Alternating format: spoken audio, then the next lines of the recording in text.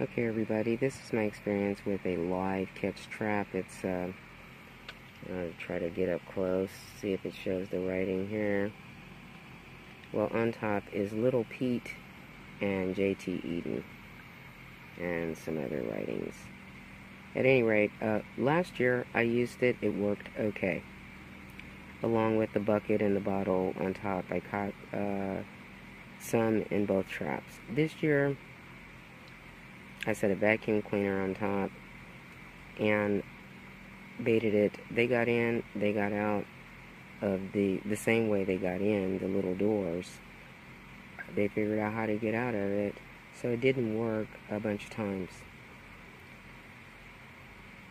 So I quit baiting it. Anybody else had any experiences like this with rodents getting out of these types of traps? They're usually all these great reviews on YouTube about it, nothing about them escaping it.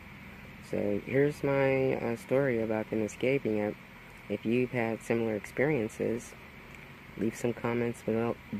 If you've had similar experiences, leave some comments below and let other people know. Thanks.